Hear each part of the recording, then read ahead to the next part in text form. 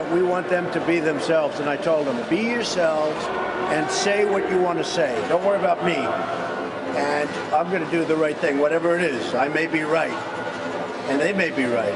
But I said, be yourselves. Wouldn't you say, Steve? Let them do it. I could have said, do this, say that. I don't want that. I want them all to be themselves. Okay, and on repeal, everybody okay? Yes, sir, everybody on good? Repeal and replace. Thank you. Thank you. Say hello to Harvey.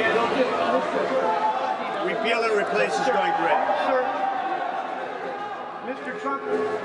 Well, that was Mr. Trump with Steve Harvey, the popular television personality, game show host, talk show host, as well as a nice shot of his tie right there. Recently had Robert Frank on the show to discuss different things. Different things, yes. I was, let's listen to Steve, shall we? Both transition teams, Obama's transition team and Trump's transition team, and it was really a really cool meeting in the beginning. We talked a lot about golf and things like that, and people we knew and people in common, and then we got down to the crux of it.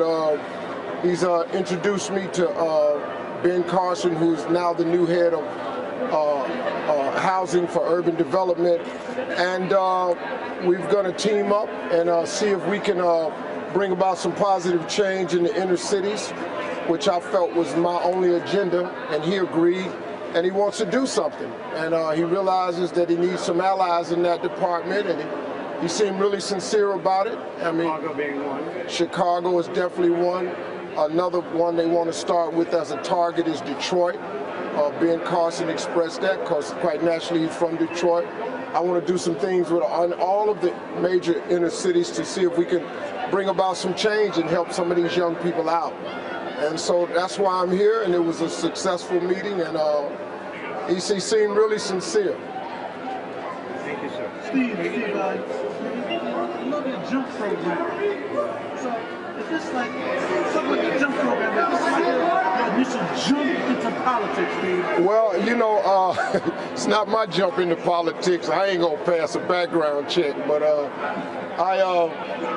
it's just me following orders from my friend, President Obama, who said, Steve, you gotta, as he told everybody, get out behind your computer, stop tweeting and texting, and get out there and sit down and talk. So I stepped from behind my microphone and I came and talked to the guy that's going to be the 45th president of the United States. I did what I was supposed to do. How did that meeting come about? Who got in touch with you? The transition team from President Obama and the transition team from Donald Trump got me on the phone about a week or so ago. In the inauguration, or did you talk about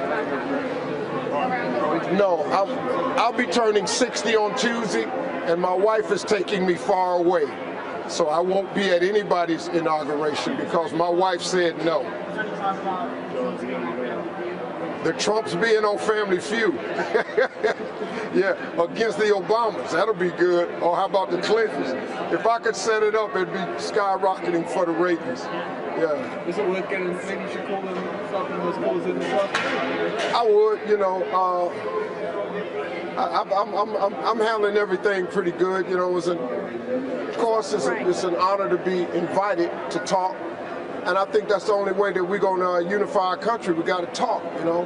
President Obama said you got to sit down and talk. And I really enjoyed the conversation. He seemed really sincere. He's a genuine person in the meeting. Do you have any lingering things you still want to talk further about, you're still concerned about, you haven't quite heard what you want to hear yet, or well, I mean, you're exactly on the same page?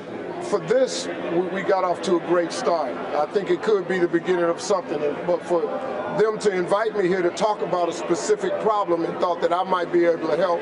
I know I got a big radio show, you know, I got a lot of people listening every morning, so I've always been concerned about inner city problems because they're huge. My mentoring my mentoring program has been a part of this type of, and that's what I want to see happen. And they were spot on with it.